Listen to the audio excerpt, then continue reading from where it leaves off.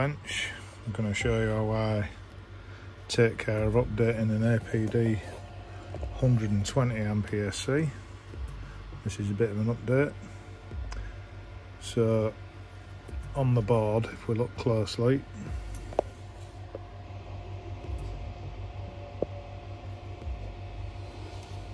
C28 there has been removed. Hot iron, whip it off, get rid of it. When tinning these, I like to go through and fillet them fully from one side to the other, and that way you're binding up all those layers of the circuit board, spreading the power. So what we've got here, I'll put up a circuit diagram.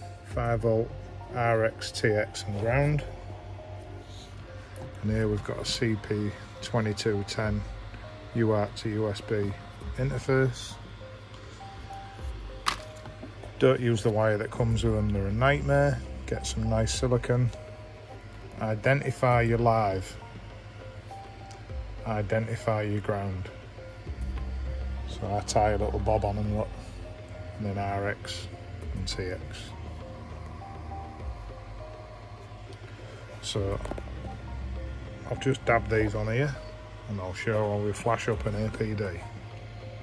Easy. So the interface is on. First one is 5V RX, TX and ground. And here we have the boot pins. What I do is use my tweezers, bridge across, hold, and then plug in the USB. So I'll show you that in a moment. Don't judge me on my soldering. Word of advice, do not concentrate on trying to make a nice job of soldering these on here, because the little flitch inside the PDB will come off and then the ESC is ruined. Quick dab, as long as your wires are in contact. Do not spend time soldering on there. If you get the edge of that ESC too hot, it secretes a fluid, and then once that's burnt onto the copper, soldering is near impossible. You have been warned. Don't judge me on this soldering. Speed is of the essence here. Ground is the worst because it wicks the heat away. Any contact is good as long as they don't fall off. Stick it on some plasticine, keep it secure while you're bridging the boot pins. This is the latest flashing tool. Be back in a moment. So what I'm going to do is bridge them two pins with my right hand, and while I'm holding those, jam that plug in. So what you have to do is configure the model.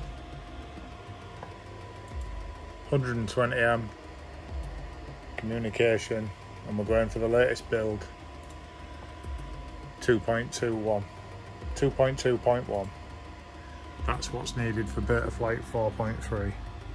This is not in bootloader mode because it's flashing.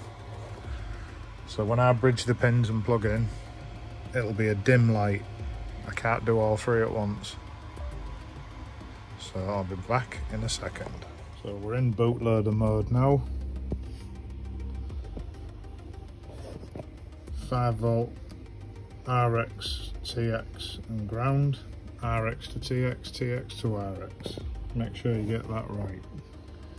So I bridged the two tiny little discs.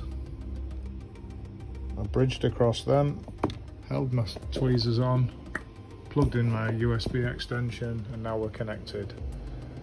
So choose your firmware, the newest 2.2.1, COM20, F-Series 120 and flash. Erasing, programming bootloader, and when it's done, it'll start flashing.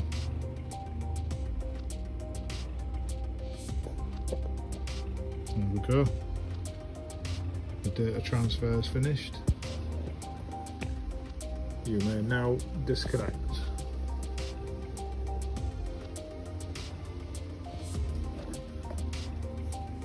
So this is to put the latest bootloader on an APD. Got a few to do. To enable pass-through into the configurator for Betaflight 4.3. I'll show you how small those tabs are on there and how delicate and critical they are. So again, don't judge me on my soldering. All you've got to do is make them stick. Get in and out fast. So that was the flashing procedure. But there's your 4 little UARTs on the side there, look. And because the air wicks the heat away, this PCB material leaches out a substance. Once that gets on them contacts, it absolutely will not stick. So as soon as they change colour, get your isobutyl alcohol out and a toothbrush and get them back to clean like that. So remove C28, 5V RX, TX and ground. That's now ready for pass through. So we've got 4 previously done. Don't worry, my props are loose. I'm not a psychopath.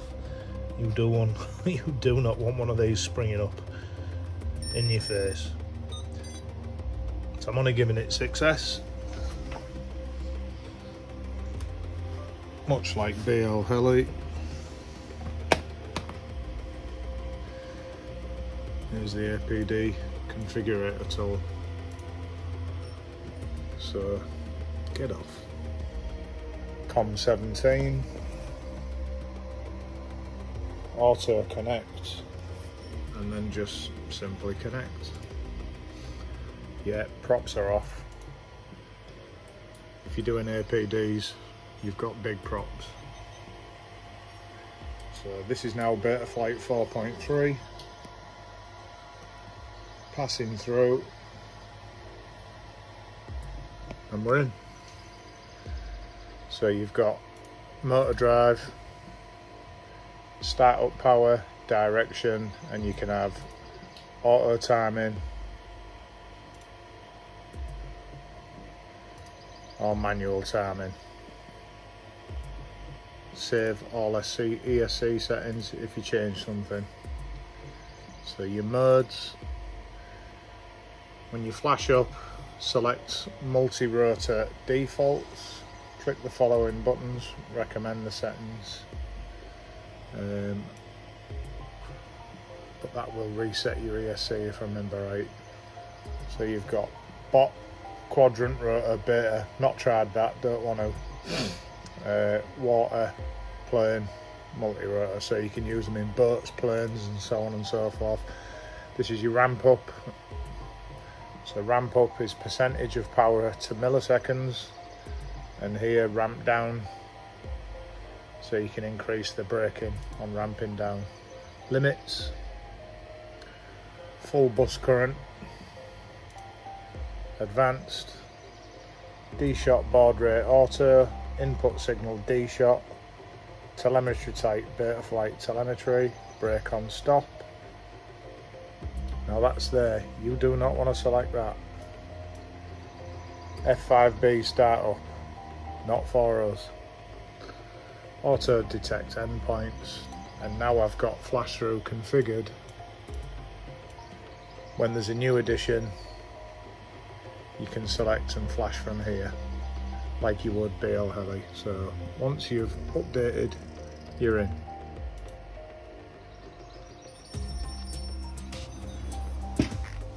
So that's it.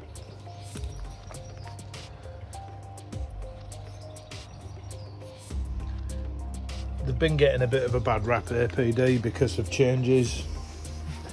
Obviously Betaflight have made a lot of changes, even TBS have had to roll with the changes when you change 1,200 things. And you know, people have got to have time to respond, but awesome quality F3s, variable PWM by RPM, so you know they are bringing it. They're a quality component, automotive MOSFETs, not messing about. 120 amp continuous draw, I can't remember if they're 180 or 200 amp burst, unlike them bad boys there. They're 200 amp constant, 300 burst. Crackers. So yeah, that's a quick look into the APDs and what you can do with them. And that procedure, the 5 volt ground TX to RX, RX to TX is the same on the 80 amps also. They're a little bit more fiddly, but you've been warned. Do not, absolutely under no circumstances, get those little UARTs too hot, because if that tiny bit of copper separates from that PCB, you won't be flashing that ESC again. You can send them back to APD, they will repair them or replace them. Sometimes they'll do it free of charge. I did screw one up last year and they changed an 80 amp for me, which was good, but it's a hassle you can do without. So look into the APDs.